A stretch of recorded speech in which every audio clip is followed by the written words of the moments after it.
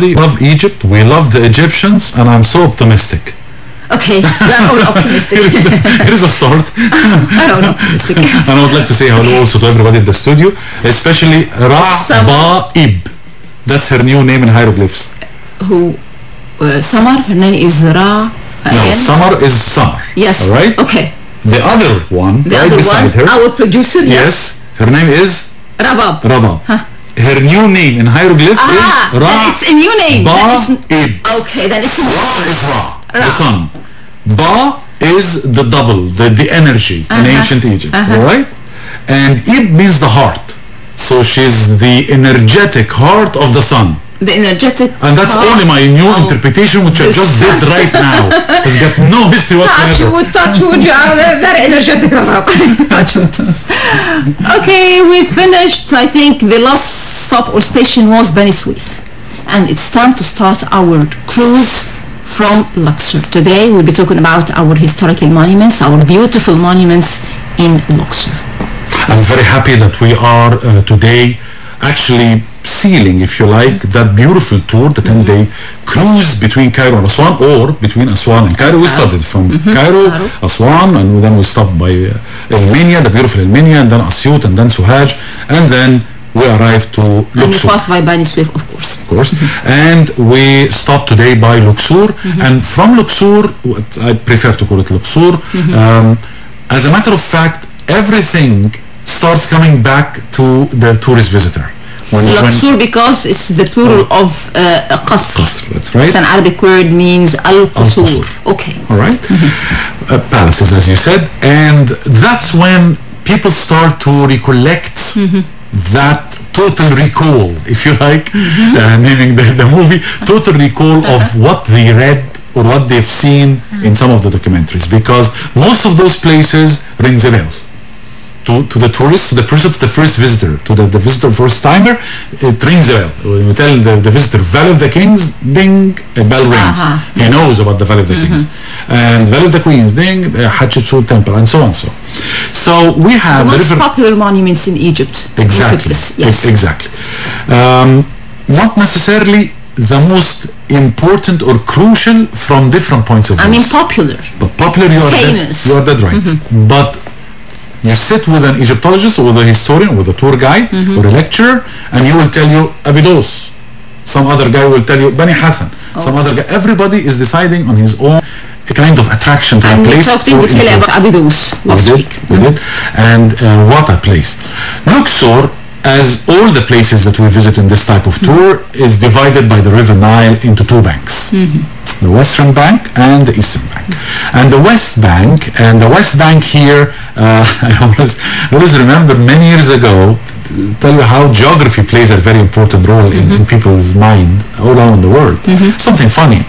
So I'm telling the people tomorrow, guys, we're going to go to the West Bank and we're going to visit the Valley of the Kings, Valley of the Queens, Hatshepsut Temple, the very famous terrace temple of Queen Hatshepsut, and the Valley of the Nobles, the Colossi of Memnon, which has got nothing to do with Memnon, by the way, as we are going to say, and the Ramesseum Temple for Ramesses II, Medinet Habu, which I always say, I always follow Medinet Habu by whoever didn't visit Medinet Habu didn't visit any temples in ancient Egypt.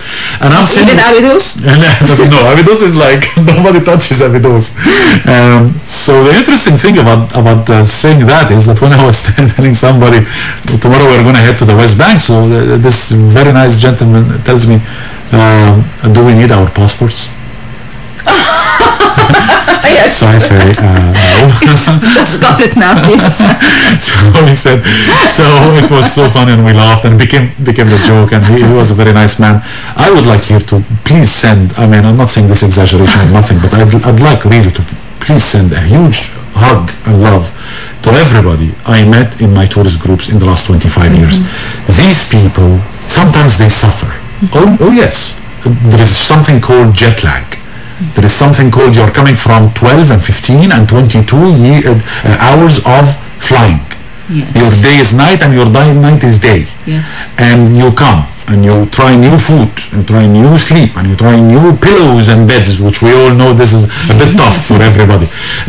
New traditions, new way of life for 15, 20 days. And we add our voice to use. And you love it. And they love it, and you love it, and everything.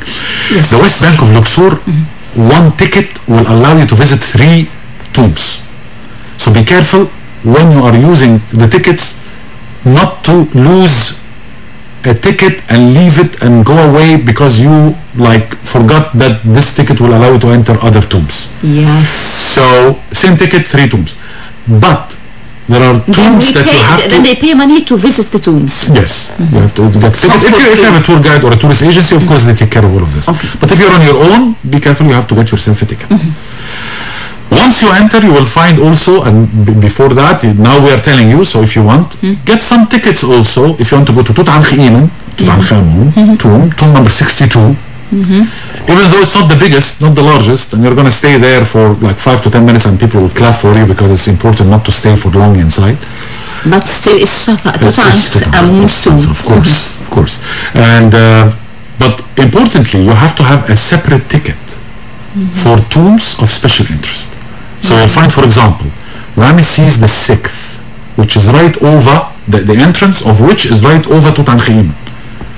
One of the reasons why the people did not find Tutankhamun easily is because there was an entrance of a tomb right over it.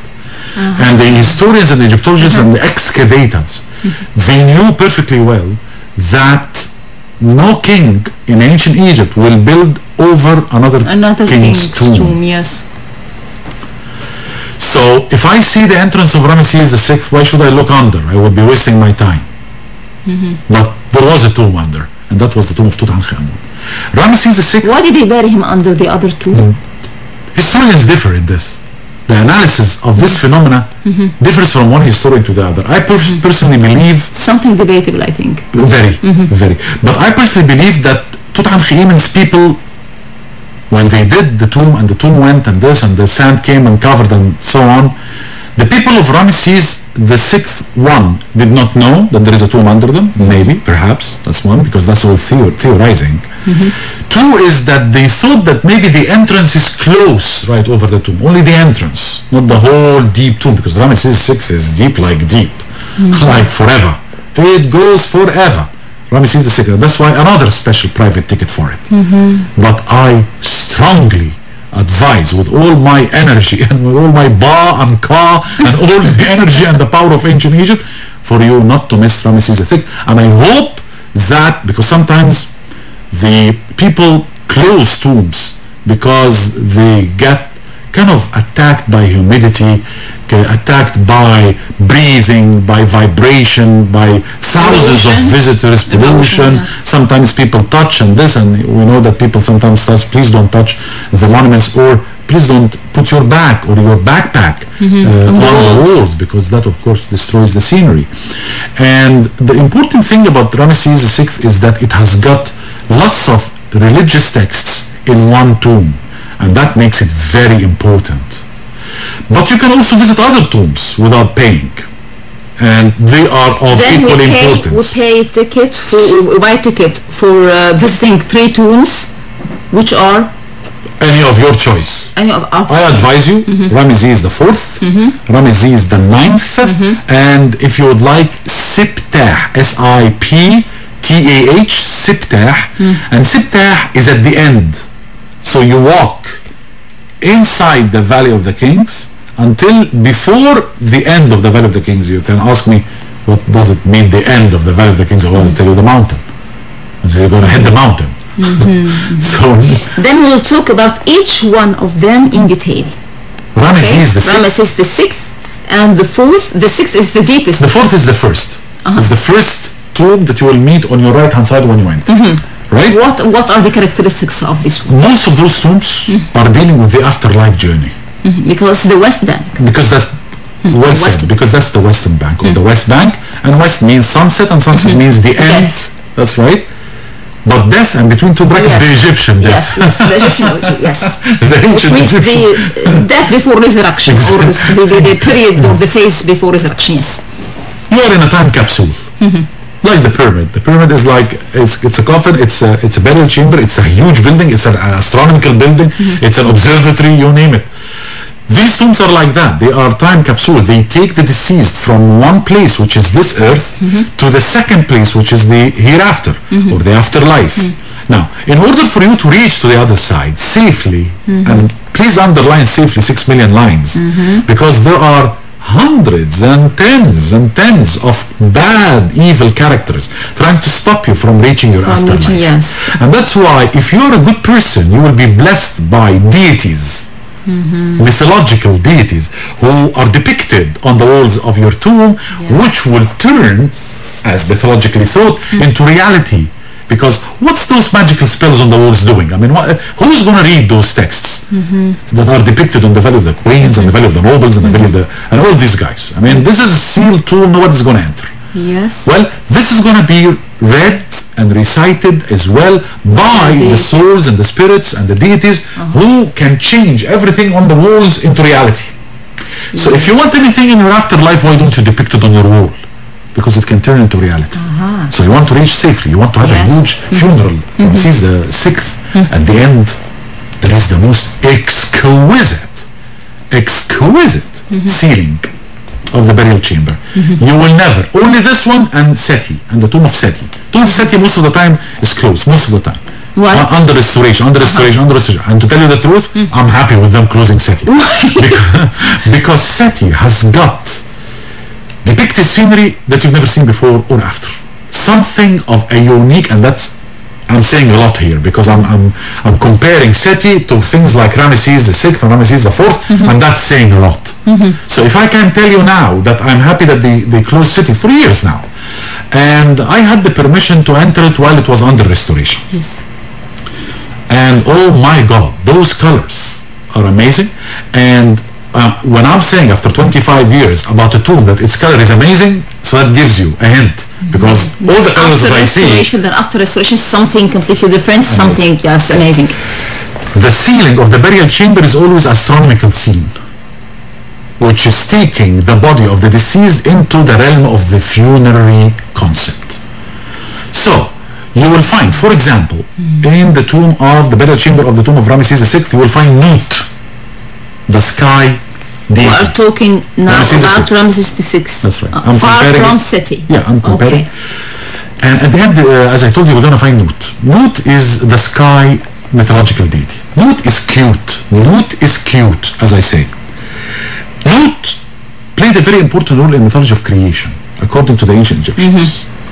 And Nut has got a job.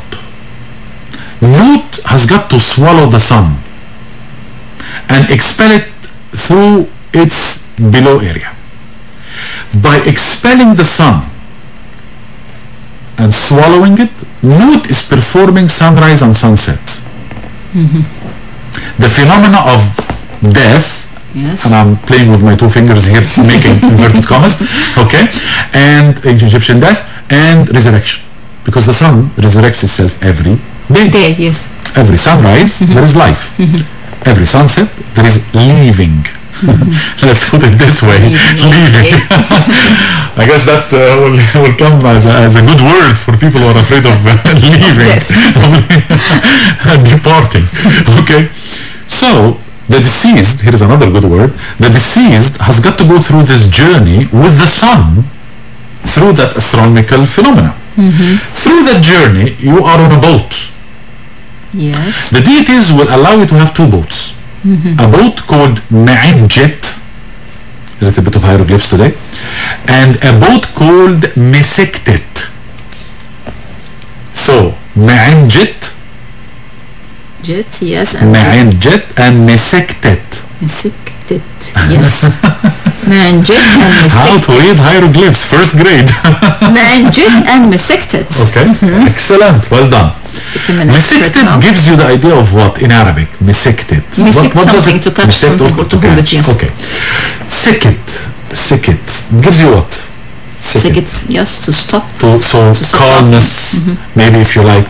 So Mesektet is the boat that you are given to sail through your journey of eternity, which takes 24 hours. This journey by this particular boat will be for 12 hours of the night. That's why this is the night boat. The night boat, yeah. We'll call it the night boat. Night boat. Night boat, yeah. 12. It's like one of those restaurants in the River Nile. The night boat. Have nice dinner, right? But معinجت with مع light. So that's the 12 hours of the night. Of the morning. So now you are ready with your two boats. You are all highly equipped, ready to go. Thunderbirds are go. Time to go. Then each one is provided with two boats. We are going to sail through the river of Werness. River of Werness. W-R-N-E-S-S. W-R-N-E-S-S. Werness. The river Werness simply is like the River Nile, but instead of water, it's sparkling stars. How amazingly beautiful is this? You are sailing with a boat through sparkling stars. Note is with you, and Note is cute. You know about it. You've seen it. Love Note. Love Note. Alright? And the sun is with you. What more do you need? And now you are going to the Werness is the River Nile of heaven. Werness is the Milky Way. It's the Milky Way. Is the Milky Way. So the ancient Egyptian man saw Werness. He saw the Milky Way. But he interpreted the Milky Way in a way, right? In a way of his religious aspects and religious concepts. Then even the Nile River on earth was very symbolic. Exactly. Because that's why it was sacred, because they have another one there up in heaven or in the sky or And whatever. that is the secret of that theory that came up some years ago, calling heaven's mirror. Some historians believe that ancient Egyptians and ancient civilizations, all ancient civilizations, believe that everything on earth should have its reflection in the sky. When I said my second sphinx theory, which we can make a program about it, and I'm simply saying there's a second sphinx in Giza. But that, of course, is a work of 15 years or something. And somebody came to me from the people who believe in heaven's mirror, and he said, Sam, there is a second sphinx, yes, but not under the ground, as you say. It's in heaven. He said it's in heaven. What is it? It's the Leo. The Leo zodiac sign. The Sphinx is a Leo.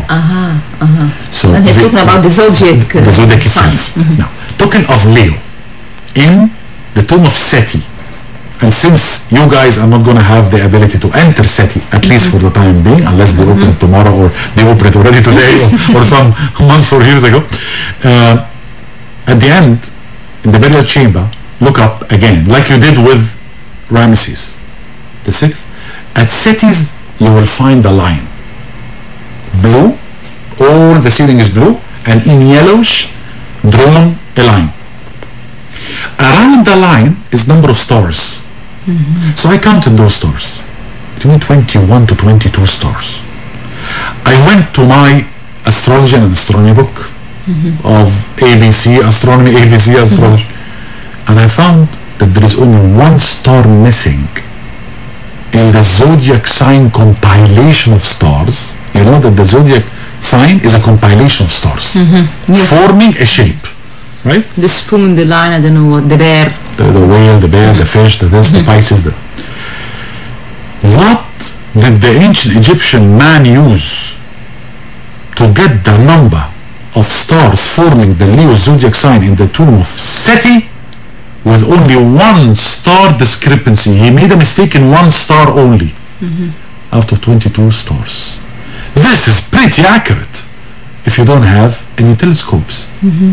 How did he know that? Here is a question. How did he know the accuracy? What's special the Leo? Oh, there are other zodiac signs. I'm taking only the zodiac sign Leo as an example. But in Seti's tomb, not every, but the tomb has got loads of zodiac signs. Loads.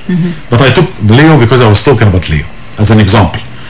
And I was amazed to know and to understand and to study and to write about it, probably for the first time in my readings, at least in my modest readings. I never read this, that the ancient Egyptian made one minute mistake of missing one star only in 22 stars, and he didn't use lenses.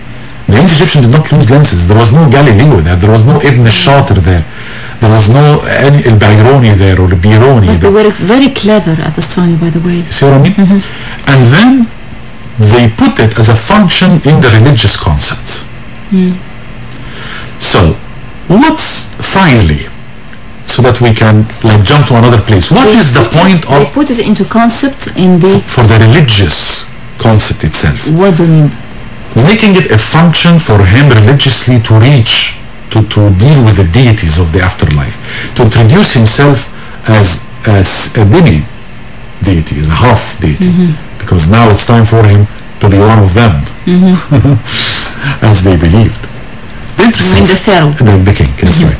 And the interesting thing about this is that what's the point? What's the point of all this effort? I mean, digging and diving into the mountains and people and painters and people, carvers and this, and then the coffin comes in heavy pink granite from Aswan, and Aswan sails all the way to the bank, and the bank then there will be a canal, and this canal will be dug specially from the west bank all the way to the Valley of the Kings, so that they can move the boat with the coffin on it and the block and so on.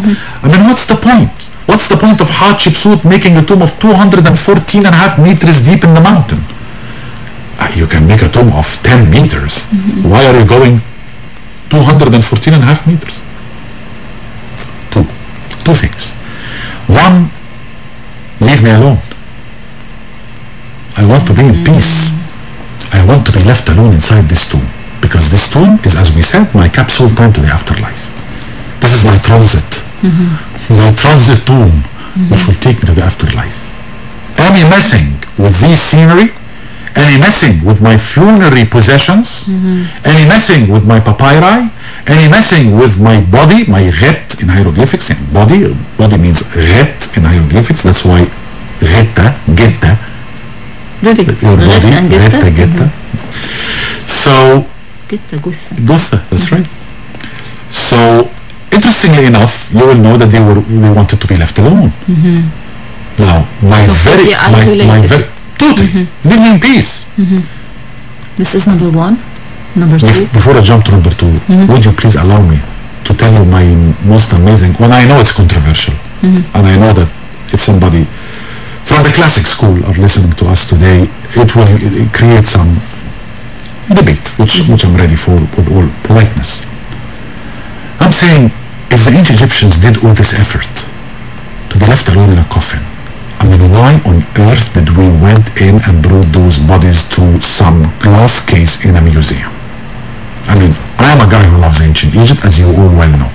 I'm a guy who wrote over 50 books. I am a guy who adores, and I am married to Egyptology. I'm not only a friend, I'm married to her, and I've got kids. She got me kids, right? But I can still stand up and say something as controversial as this. I think religiously wise, we should respect the dead bodies. I think so. Well said. Well said. I said well said. On one of the TV shows, they brought me the dean of the Faculty of Egyptology. Very, very respectable man. And the lady in the middle, commentator with us. So I started my new campaign of, it's called Back to Eternity. Bring those mummies to the tombs of the Valley of the Kings. Put them inside their coffins, and let's see the coffin sealed inside the...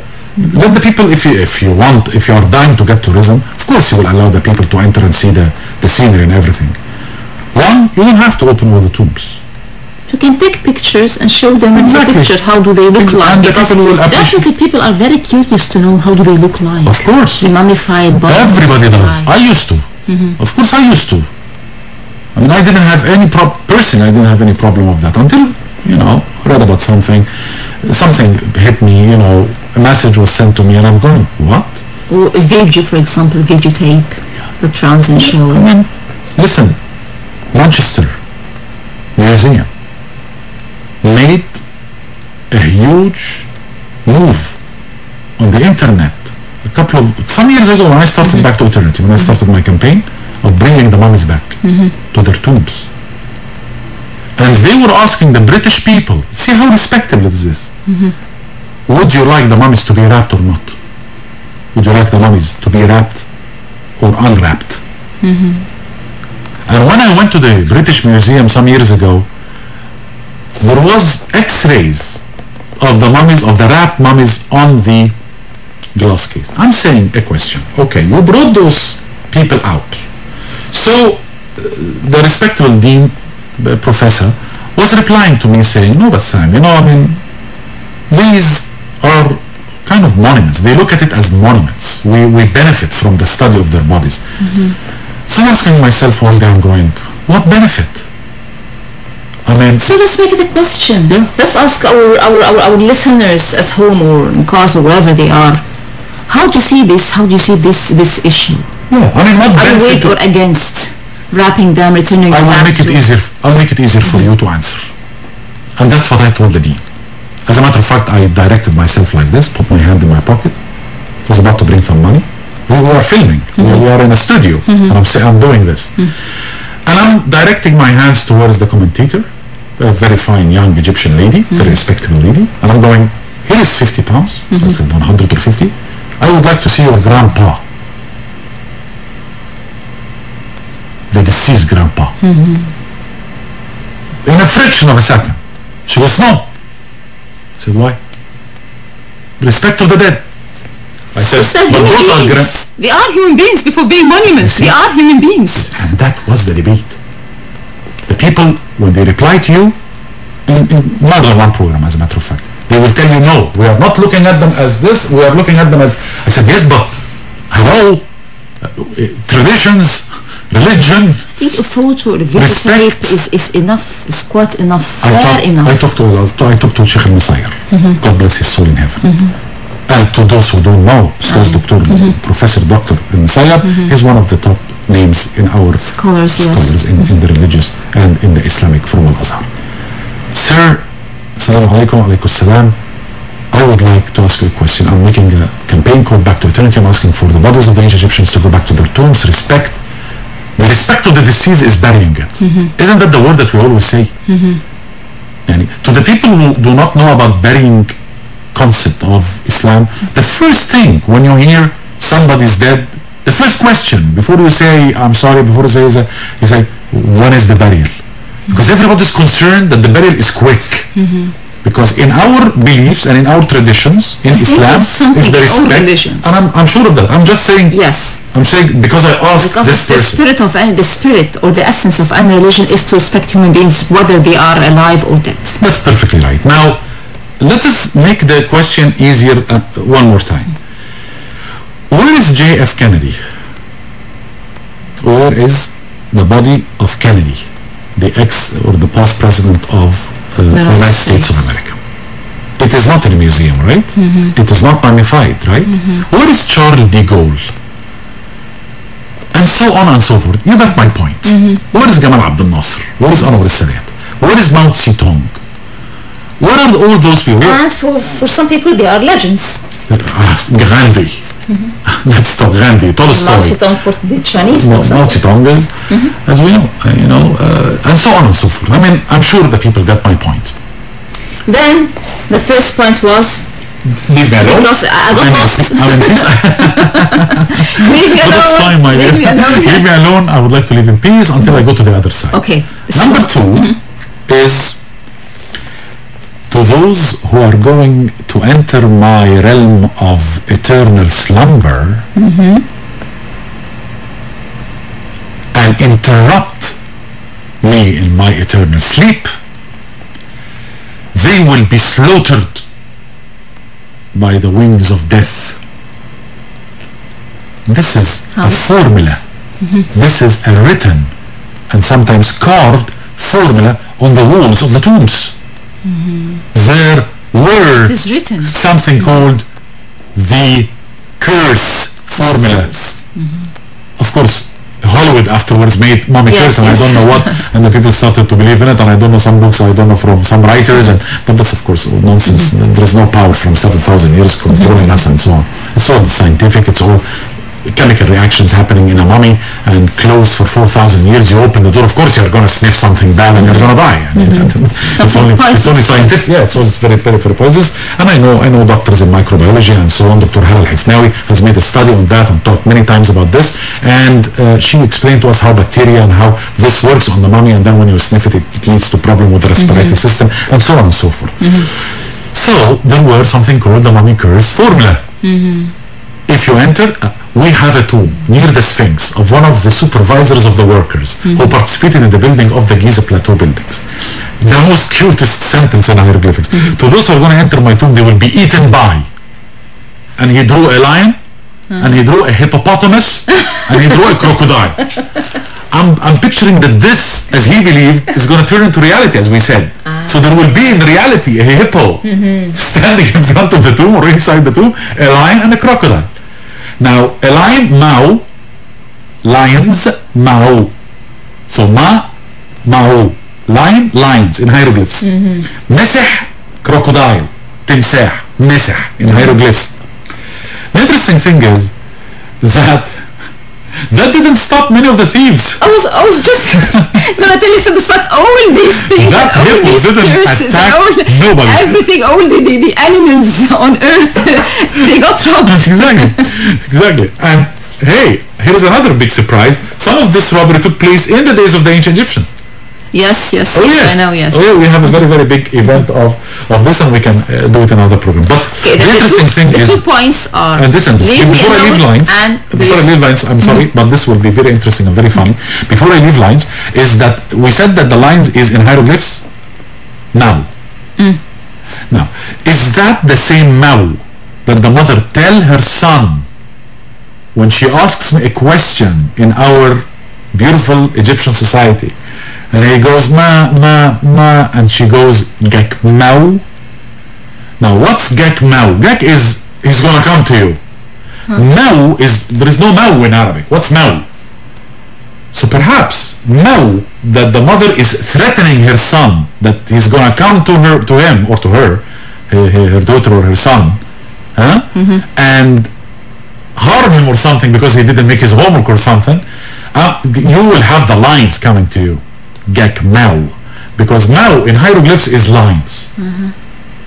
So there is a theory that says that this word lived in the traditions of philology in this country, and it is, the lines are going to come to harm you if you didn't do this, you didn't do that, especially when you are hesitant. Ma in Arabic is hesitation. So you are about to lie now. If you are doing the ma, then you are about to lie. Okay. And it's a theory. It's a theory. Maybe. Why not? Okay, let's take a break. And again, our telephone number is 25789-407. We have Bessam الشماع, and we are sailing along the Nile. And now we are in Luxor visiting the Western Bank and its beautiful temples. Any comments, any questions? 25789-407. And let's take a break.